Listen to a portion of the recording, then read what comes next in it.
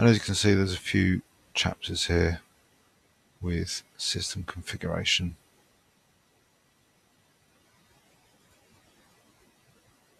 So there's information here about the sysv init, how it works, a bit of history.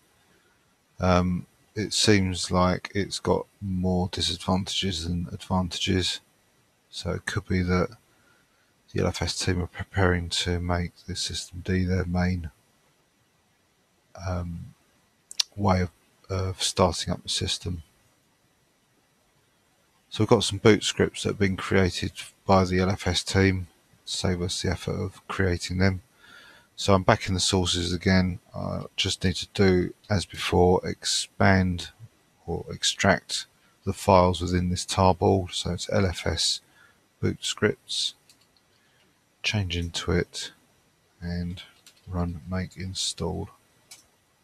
And you can see those scripts have been installed there. We can now get rid of this directory. We don't need that.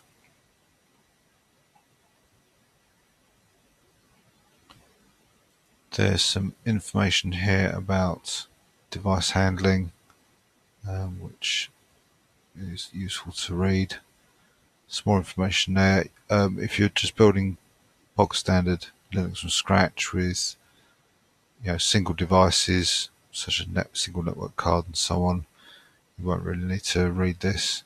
If you have got multiple devices, you want to make sure they work as expected, then you'll need to read that and maybe make some changes to configuration files as it says in that page. So now we're going to actually create some of the configuration files, and the first one is a network configuration file. So what I tend to find is the easiest thing here to do is to copy and paste the config file and then actually edit it.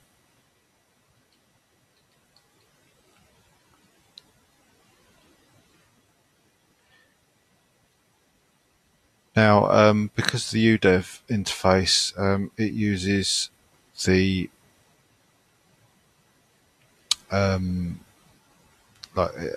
device names that are based on the actual device and its location on the system bus.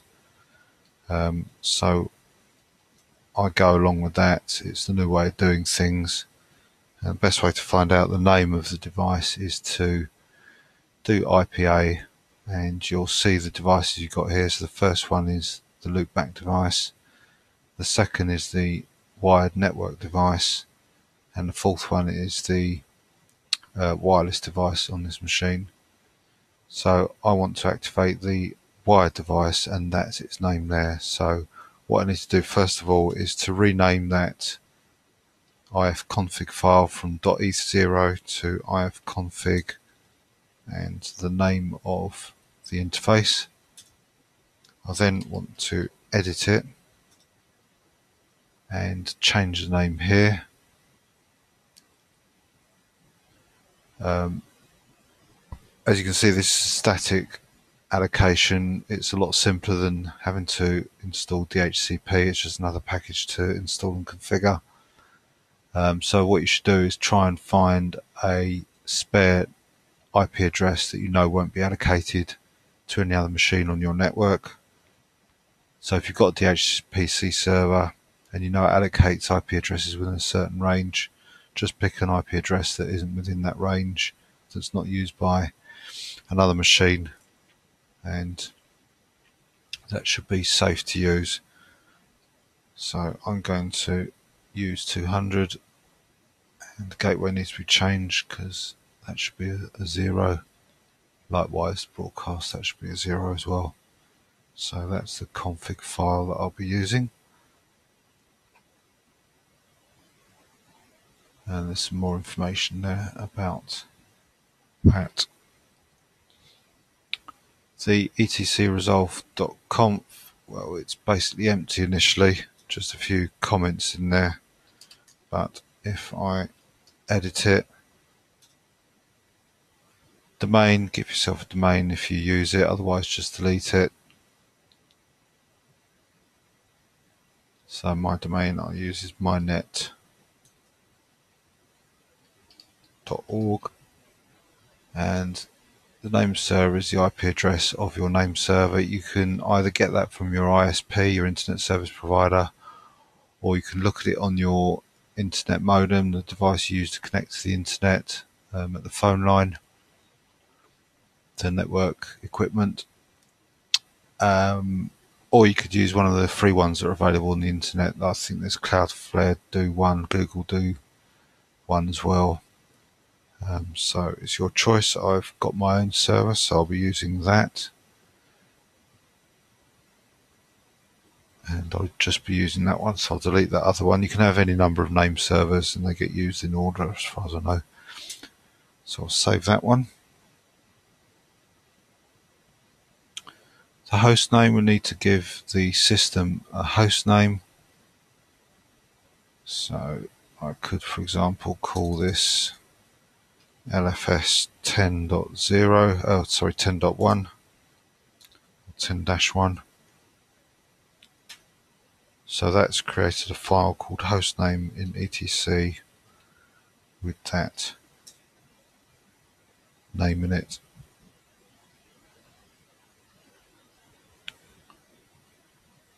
Then we need to create a hosts file, and we need to know the name that we just created because this will be used within this file. So I'm going to double click that to copy it just to be sure I don't change it accidentally. And what I need to do now is to edit the etc hosts file to make some changes. So here I need to add in the fully qualified domain name. So that's the host name followed by the domain name. So .mynet.org, and then the host name just by itself. So these are, all this means is these are ways of referring to this system. And then I need to allocate the same IP address that I used in the network setup. So it's 0200. Again, the fully qualified domain name and the host name. And then any further aliases.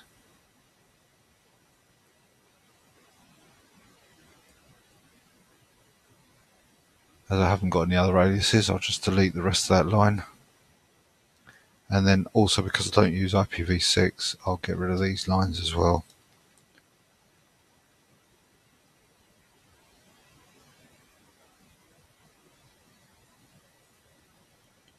Next, we've got a init tab that's used for sysv init. Just copy and paste that in. You'll notice that the first terminal, which is the default one when it boots, has got this no clear option, so that enables you to see any messages that have appeared when the boot scripts are running. If that's a security issue for you, you can just delete that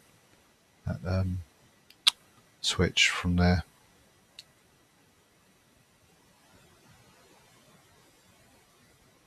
So there's a clock configuration file here. Now this is something that needs to be looked at carefully, because you can cause problem with the clock. It can get stuck behind or ahead if you've got other operating systems on the same machine, especially Windows. So if I edit this,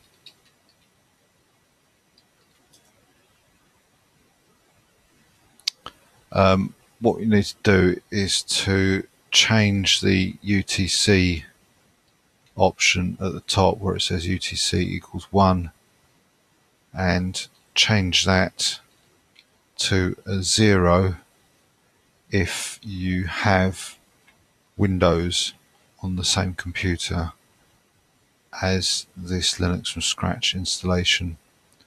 And as it says there, set it to 0 if it's not set to UTC time. So by default, all Linux systems use UTC time, which is why it's set to 1 as default. that's what I'm going to leave this as, because there won't be any other systems such as Windows that uses local time, which is when you set it to 0. So if you do have Windows and you boot to Windows on the same machine, you need to set that to 0. There's some other parameters can be set there. I've never had to use that option. It does suggest that alphas may need that. And there's a link there for some hints on how to deal with time on Linux from scratch. So there's no changes there, but I'll just save that anyway. The Linux console. Now this is a bit I always get stuck with. I don't do this very often, and I have to try and remember what settings I need to use. So what I'll do is just copy that in, and then I'm going to edit that file and just make some changes to it, because the default information that's gone in there is for a Polish keyboard, this key map. So what I need to do is change that to UK for United Kingdom, and then the fonts I need to change as well.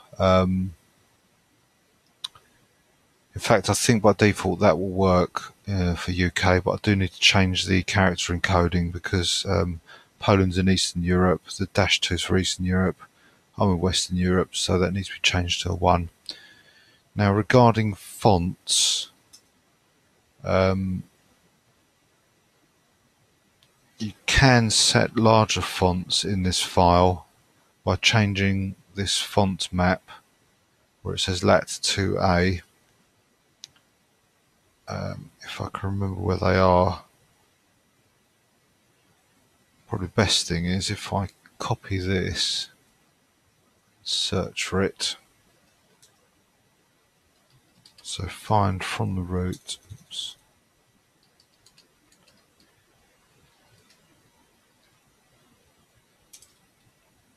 You can see this has got a default keyboard of default US keyboard. So this is why I keep on having the wrong symbols appear. Right, okay, so that's the locations there. So if we look at the contents of that directory, you'll see there's a host of other fonts that you can use, and basically you just use the first part of each of these files, and that's the name you put in that console configuration file.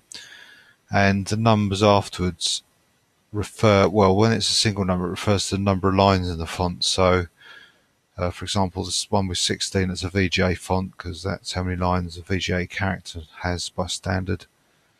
A 14 is EGA. I think a 12 would work in EGA as well, and then 10 you're getting lower and lower resolution. The 8 would be for CGA.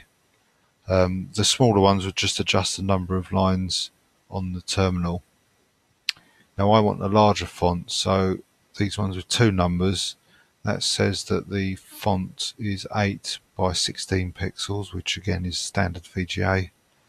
8 by 8 would be quite tiny, I think that's CGA resolution. But I want a nice big font. This one is really big, as I found out a few weeks ago. So you probably don't want to use that one on a normal console. I think that would be a good font to use if you had a media server where the screen is several feet away from your face. That would certainly be a good font to use. So what I find quite a decent sized font is this one here. Now I normally set the font in the kernel because there's a nicer font in there that didn't seem to be available within these files, but this Sun one is quite a nice font and it's a reasonable size as well. It's not too big, not too small really. It's a little bit too small for me on some screens, but it's a good compromise. So I've highlighted that. All I need to do is to go back to this console screen, and what I'm going to do is delete this and then paste it and then just remark that one out because that's the default. If I can find what the hash is, yeah, that's the hash. Now I can change this, and I've still got a record of the original console fonts in case I have a problem with this one. So that should be sufficient to give me a decent sized font on a larger screen, higher DPI screen. And I've also set the character map to Western Europe. You need to investigate what would be more appropriate to you. There's lots of examples here actually for different areas. One last thing I'm going to add, I'll add this at the top here, is there's another option called log level. And if you set that to 3, what it means is you don't get some of the kernel messages that appear on the screen when you're booting, and sometimes, like if you plug a USB stick in, you'll get a kernel message, and instead of it appearing to the screen, it will be suppressed. You'll still get the messages in the message, so you'll still be able to view them there, but it just stops unsolicited messages appearing on the screen at inappropriate moments. So I'll save that, and that's the console configured. There's this rc.site file. They include it here. You don't need to copy and paste this in. These are the defaults. It's all remarked out. So it's got a hash in front of every line, but you might want to go through there and uncomment some settings.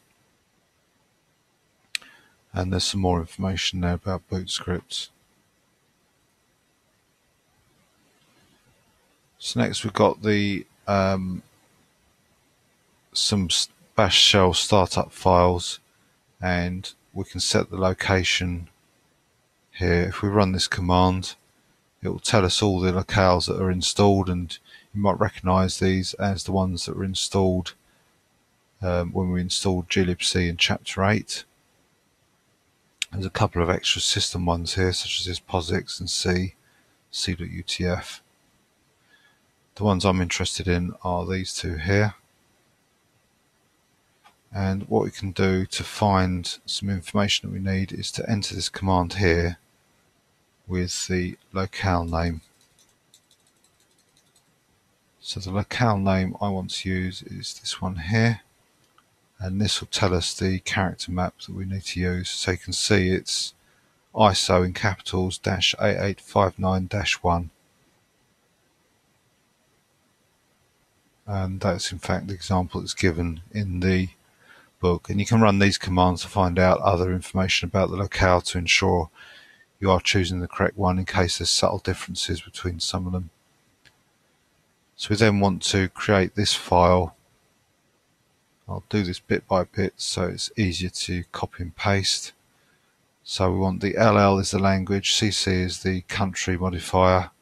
So that's this first part here, followed by a full stop, and then the result of this is pasted here, and then the @ symbol with any other modifiers.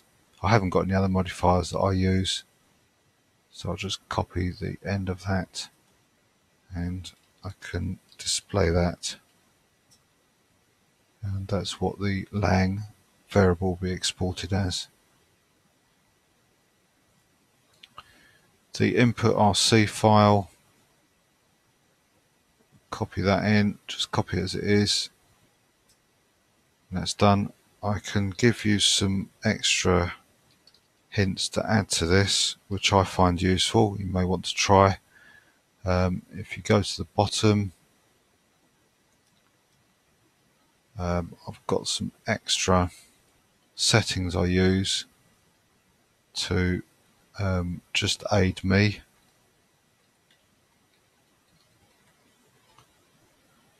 The first one I've got is to display extended information when auto-completing. So when I press tab, this option here, set visible -stats on, will print some extra information, such as a star for an executable file or a / for a directory. So rather than just a list of names coming up when you press tab twice, you'll get some hints as to what those file names are, what those names in the directory are, whether they are another directory or an executable, and so on.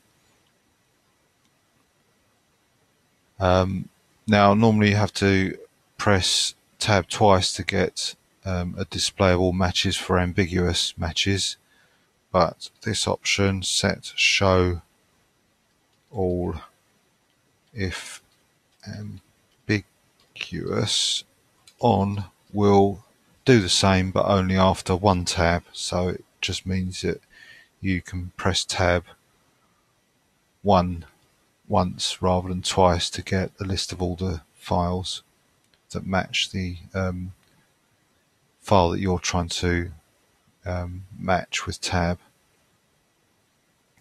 Another one to do with the matching, the tab matching, is to set completion ignore case on, and basically what that does is, as it suggests, it just ignores the case.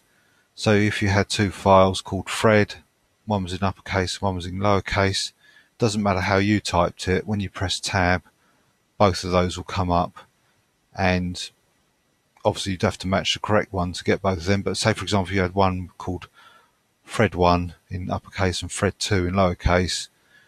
If you typed it in lowercase and you wanted Fred1, which is in uppercase, just by pressing the 1 and pressing tab again, it would automatically convert your lowercase that you typed in into uppercase, because that matches with the uppercase of the Fred1.